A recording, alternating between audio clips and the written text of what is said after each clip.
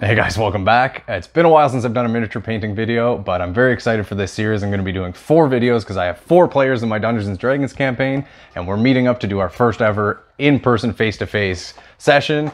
So I wanted to do something a little bit special, so I've gotten them each their own set of die, and to go along with it, I thought I would paint some miniatures of their characters. I just got back from my local game shop where I found some Nolzur's Marvelous Minis, and these are great. $6. They come with 2 miniatures each, which is really great because that way I can give each of my players a miniature to have with them, and because we play predominantly over Discord with a video chat, I can also have a miniature of their players so that if I have to simulate encounters using dungeon tiles and other miniatures for monsters and NPCs, then I can have a miniature of them to represent where they are on the map, and I can stream that over the video chat so everybody can kind of see what's going on and make it a little bit easier. The other reason I really like this, they come pre-primed in the package, so we can skip that step and get right to painting. And first up is our Elven Cleric, Yaeldrin Ezraneth, who was orphaned from conflict as a young child and kind of grew up with his adoptive parents following along in a mercenary company where he kind of learned a bit of base magic from them and some martial fighting skills, and eventually worked his way up to be a general in an army where he helped with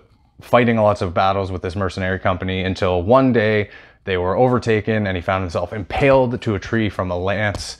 And he watched all his company men get slaughtered, and he sat there for 8 days when a corpse reanimated in front of him, and his booming voice, claiming to be Tyr, the god of war and justice, spoke to him saying, "Yaeldrin, I've chosen you to be my new champion to fight against the pervasions of war, you know, greed, tyranny, and injustice." And Yaeldrin felt the power of that and healed himself and carried on, and he decided to follow along that mission and do the work of Tyr, and that's how he kind of met our adventuring party. His weapon of choice is the glaive, which is a European style polearm.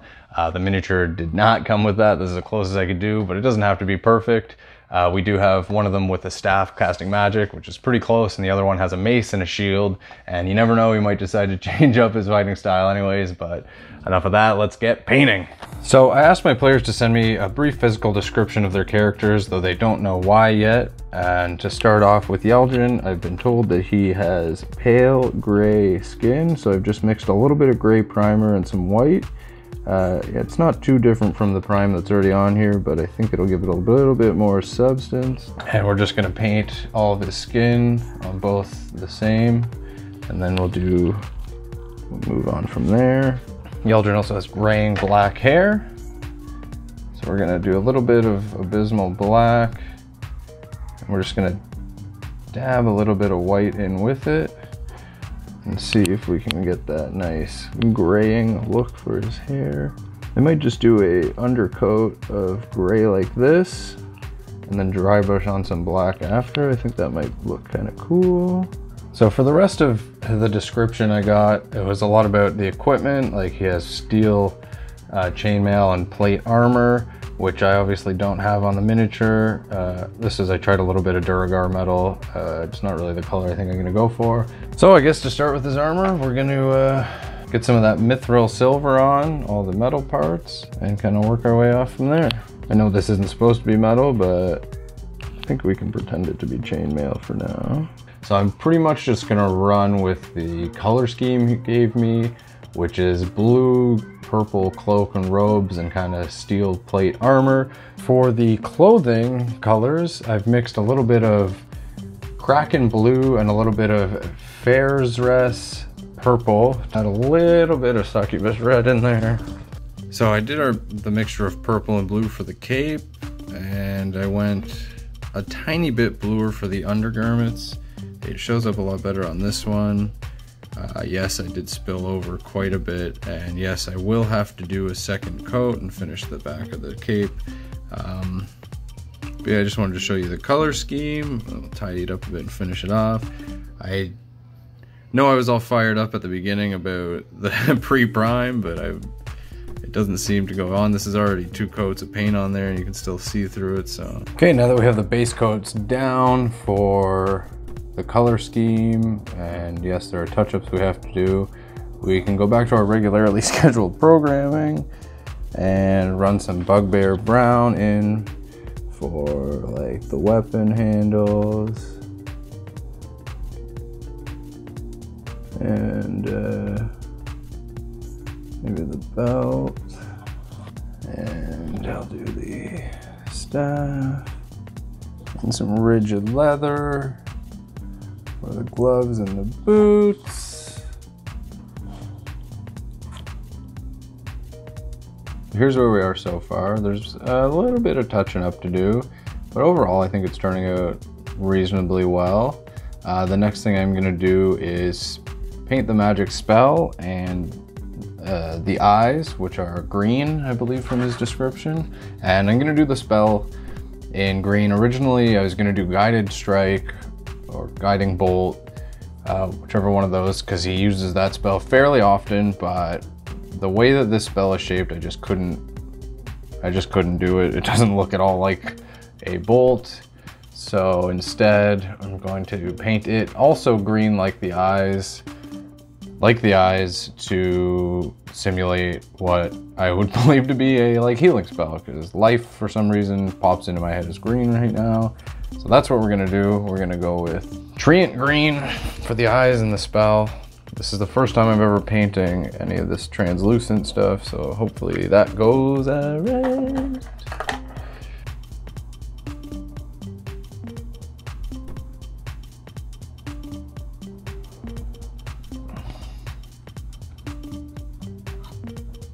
We're gonna fix up the shield, and the cape needs a bit of touch up.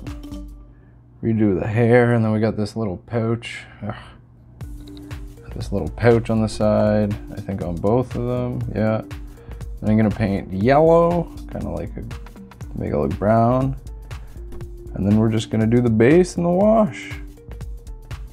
And the hair.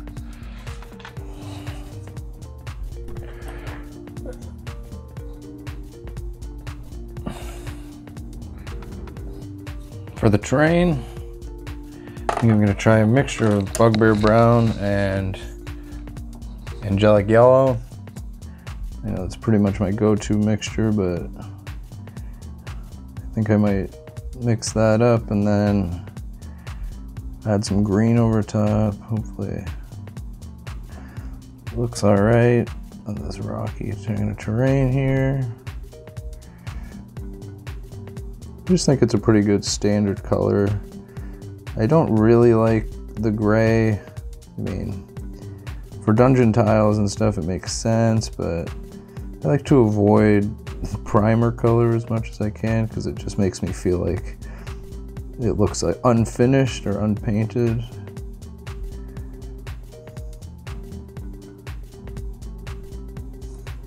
Now the fun part, the whole thing's the fun part, but a little bit of super glue.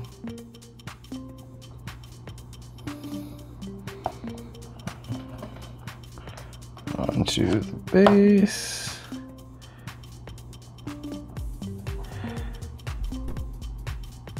Push it around a bit, make it nice and coated.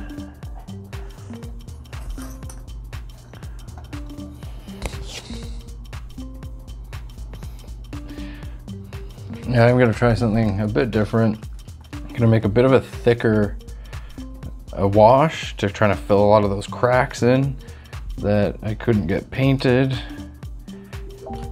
and see how that looks. I'm not sure how thick this wash is. I made it so fucking long ago.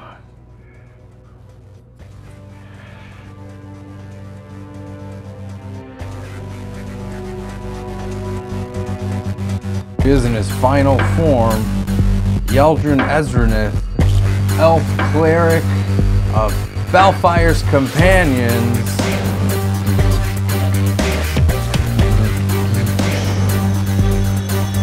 And the set of die to match.